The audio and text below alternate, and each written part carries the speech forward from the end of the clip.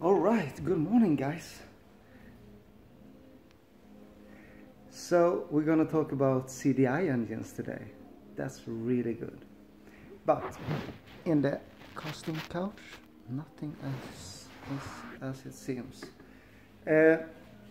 So I don't know shit about CDI engines. So it's a common rail. It's like any fucking petrol engine that is not carbureted, more or less. You know, you have one fuel rail and you have injectors on that fuel rail. That's the common rail. The diesel operates at quite a different pressure though. A normal petrol car is like 3.5, 4 bars like that. And a common rail engine is normally 1600 bars to 2100 or something like that. So it's quite a bit of difference in pressure, and that's why a petrol car has a normal electric fuel pump like a Bosch 044 or something equal to that can handle like 6 bars, and a common rail engine has a high pressure pump, and those high pressure pumps are a little bit different in their design, you know, 1 piston, 3 pistons and whatnot. Normally on like Mercedes, BMW, Audis and cars like that pump is a Bosch pump, and it's called CP1 or CP3 or CP4. And the most common upgrade for a high pressure pump is the CP3, and the CP3 pump is also in different versions, so there are smaller and bigger versions. And from my knowledge, and as I said, I don't know shit about CDI engines, but from my knowledge the 110 pump is the biggest CP3 pump. So normally, like BMW guys, they have the CP3 R90, and that's the biggest they can, I don't know, can get. Of course they can get a bigger one, but it's like a direct replacement. It's fairly cheap to buy, and you know, so on. So that's what they use. And Mercedes has 90 pumps and 110 pumps on their engines. They are L pumps and not R pumps like the BMW, so they turn left instead of right. But other than that, it's you know, Mercedes is fortunate that way. We are fortunate to choose Mercedes because there are 110 pumps that are a direct replacement. There are R110 pumps, CP3 R110 pumps as well, but on other car makers' engines, and I don't really know the operation to get them fitted on a BMW. We're not going to talk about BMW though. We talk about Mercedes, and we have the 110 pumps, so it doesn't really fucking matter to us. So we have a couple of, I was gonna take this in like old CDIs and new CDIs, but you know, we have actually a third option. So let's just call it old CDI engines, new CDI engines, and V engines. So I think that's better for us. So the older CDI engines are OM, of course, for Ölmotor, a diesel engine. So the OM 611, 612 and 613, it's 4-cylinder, 5-cylinder and 6-cylinder. It's commonly called like 220 CDI, 270 CDI and 320 CDI. And they are actually that volume as well. They are 2.2, 2.7 and 3.2 liters. Now people tend to go for the newer CDI engines, and those are 646 OM, of course, 646, 647 and 648. 4-cylinder, 5-cylinder and 6-cylinder. Also commonly called 220, 270 and 320 CDI, just to make shit a little bit more complicated. But if they are in an old chassis car, they are probably 11, 12 or 13. If they are in a newer, like 2000 year car, it's probably a 646, 647 or 648.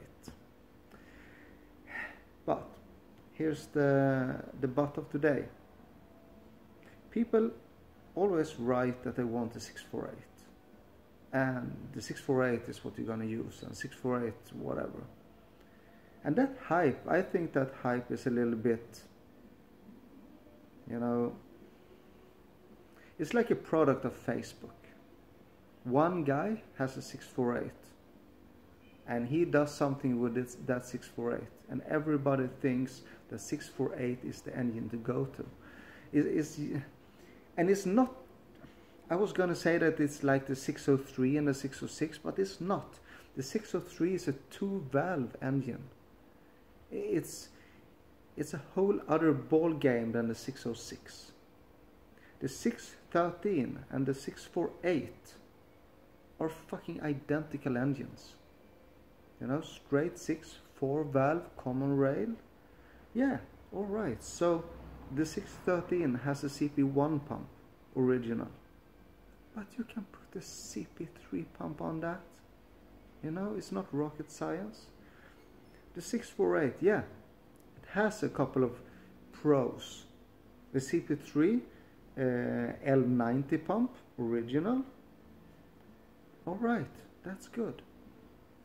The rear sump, yeah, that's good in some applications, and if your application needs a rear sump, it's easy to just buy a 648 for twice or 3 times the money of the 613.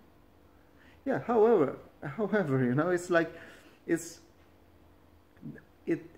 648 has a couple of pros. Now, as I said, I don't really know that much about CDI and that I can really state anything about like injectors. There are different type of injectors. There are solenoid and piezo injectors in these engines. The older ones has the solenoid injectors, and the new ones has piezo injectors because they are faster. Now I believe that a good mate of mine that knows everything about this, that I should probably have talked to before this video, converted his 648 to the older style injectors because they were in some perspective better. I can't sign any agreement that this is the case, but from memory this is what happened. So that means that the 613 is a really, really good base, even injector wise. You just have to swap the fucking high pressure pump and you have a cheap, durable, high power common rail engine. So, and you know, I tend to do this in every video, that I want people to get as much value for their dollars as possible. And buying a 606 in the States is really expensive, and you have a really good engine in a 603. You know, if you're not chasing maximum power, it's alright. 648 and 613 is a little bit the same. The 648 is just rising and rising and rising in price because everybody wants a 648, and the 613 costs nothing. Just buy one, and I have 2 for sales, or 1, I don't know. I don't know, when this video airs I probably have none, but it doesn't really fucking matter. So also two things. One thing about the older and the newer common rail engines, the 11, 12 and 13 and 46, 47, 48 engines. The older ones has EDC 15 as, how the fuck do you say that in English? ECU. Alright, the fucking ECU. I was gonna say another word, but I don't know that. So the ECU is EDC 15, and EDC 15 is really, really fucking simple. Now Mercedes has done their own shit on this, so it's, yeah, it's easy to read and it's easy to write to this, and it doesn't contain a quadrillion fucking amounts of maps, so it's easy tunable and it's easy to make standalone. The 648, 46, 47, 48 has EDC 16, also a Mercedes version of the EDC 16, and a little bit more complicated. So if you don't have someone really knowledgeable around you for ECUs, it might be a problem to run the 648 or the newer CDIs standalone. So that's the thing that also, you know, the 11, 12 and 13 is really easy to make standalone, it's easy to tune and everything like that. Or you just go to fucking Baldur and you buy DD. I always talk about this, the other engines, the older ones, so it's DSL1, but this is like DDL1 or something. Yeah, you can hook him up on the website, you see everything. He has a phenomenal ECU for the common rails.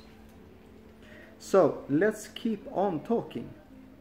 Everybody hates the V engines, and I don't get it, you know. It's really funny for me, because the V6 is fucking 3.5 cylinders long. It's this short, really easy to fit in anything. It's 72 degrees or something like that, so it's not even 90 degrees. You know, you can put it in any fucking chassis. If you have a W21, no problem. You know, it fits everything. And it's super mega small and light because it's aluminum.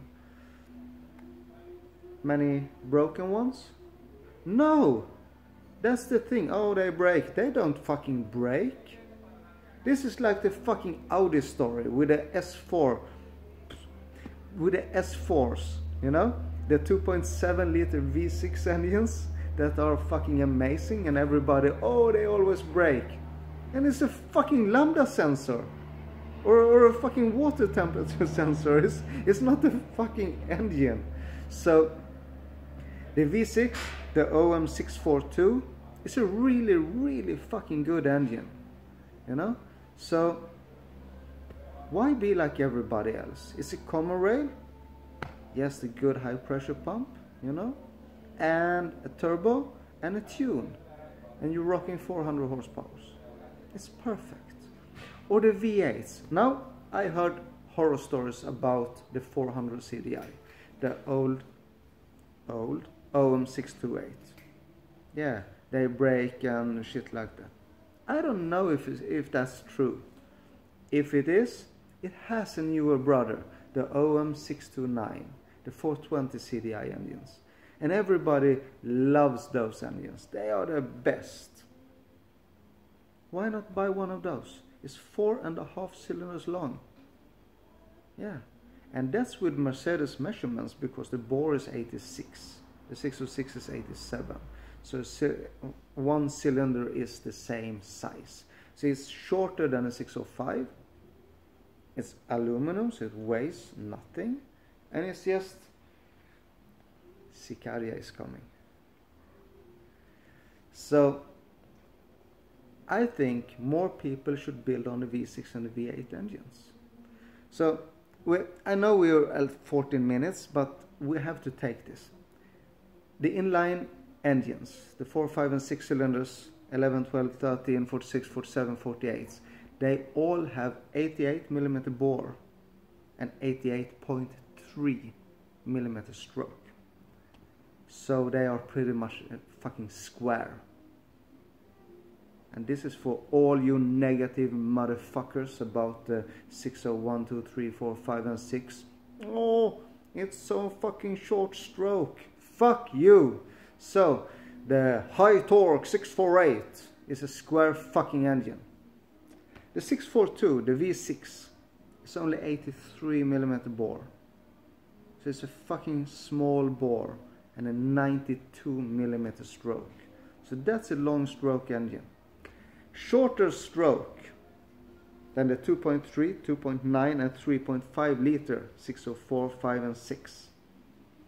So, stroke.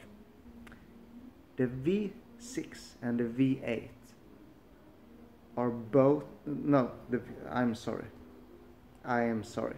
The V6 was the fucker, the V8s, both the 400 and 420 CDI. Square, dead on. 86, 86. So I rest my fucking case. Stroke, square engine. Fuck you, it's not a 125cc 2-stroke engine. So, that's all for today. Stroke does not fucking matter. Square engines is the shit. And we love them. And we love Mercedes. And I need to be sponsored by fucking Mercedes in Stuttgart. I love you all. See you in 3 days.